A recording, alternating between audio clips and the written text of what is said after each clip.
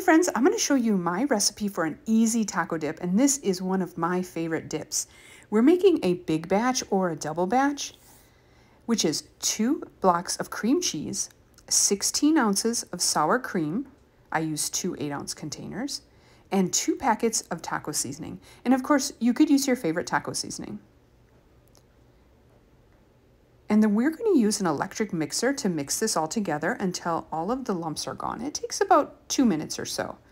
You could certainly do this by hand, but that would take a really long time, and it would be hard to get all the lumps out. But of course, it doesn't have to be perfect. It's going to taste good either way.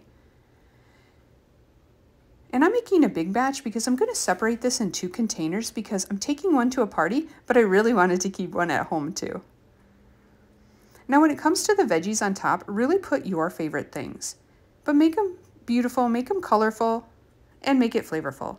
I used green onions, 2 tomatoes, and then I also did use some black olives.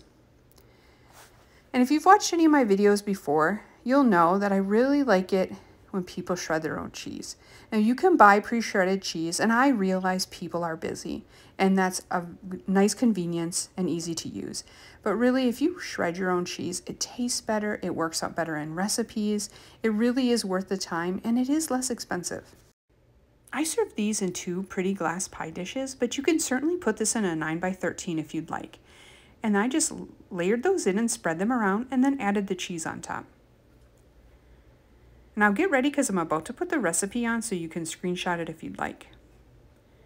There's lots of variations you can do. I've made it before where I put salsa on before the cheese or lettuce on before the cheese. I've made them with jalapeno peppers or green peppers. Just make it your own, make it your favorite, whatever tastes good to you. Now here you go. Here's the finished taco dip.